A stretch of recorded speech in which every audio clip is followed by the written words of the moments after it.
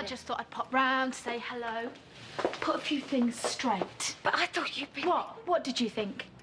That I'd been locked up? They let you go. Well, apparently, I'm innocent. But Paul told me... Oh, see, now, this is what I'm worried about. What Paul has been telling you. Because I don't want you getting hurt, Nat. What are you talking about? You think you've got it all worked out, don't you? Poor, lonely, penniless little Natalie, brat to bring up, not a man in the offing. Then suddenly, Paul comes along, feeling sorry for you, feeling guilty, and you grab him with both hands. And why? Because you're desperate. Because you don't dare look the truth in the face. What truth? What are you talking about? This wasn't all down to me.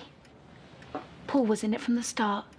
We plotted, we schemed, we screwed Barry for every penny we could.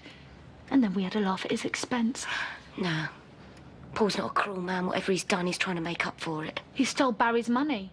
No, well, that's where you're wrong, because he's not even interested in the money. Really? Well, what about that cash? That cash that he gave you? Money we'd stashed away. He cashed it in, gave you a taster. He paid you off, Natalie.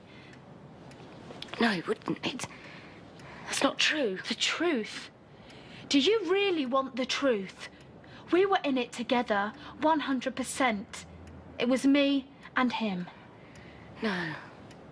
No, it wasn't. It was you.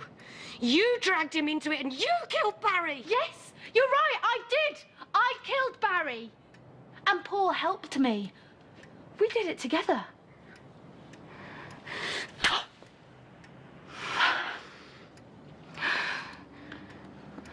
What's a slap, Nat? I just got away with murder. Me and Paul both.